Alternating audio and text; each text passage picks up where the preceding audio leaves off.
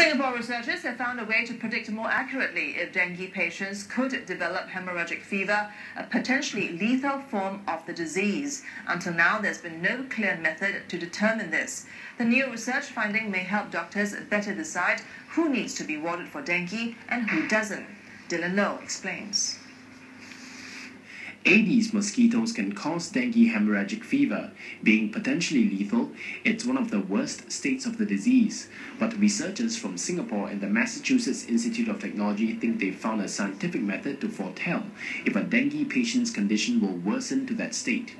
The key lies in a discovered set of biomarkers, or molecular indicators from blood samples that reveal a path to severe complications. Say you've taken blood samples from a dengue patient. You put them into this machine,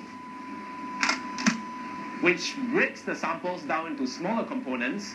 The components are then fed via this tube into this machine called a mass spectrometer, which churns out data for scientists to analyze.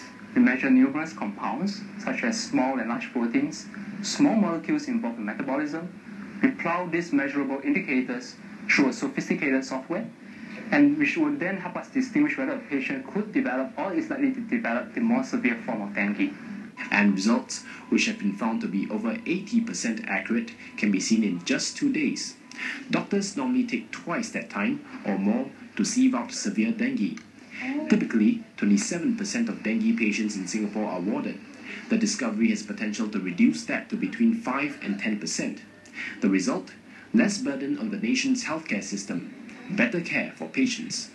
It would be a useful tool for all the clinicians and all the hospitals, not only in Singapore but also in the region, to identify patients with a higher chance of developing severe diseases.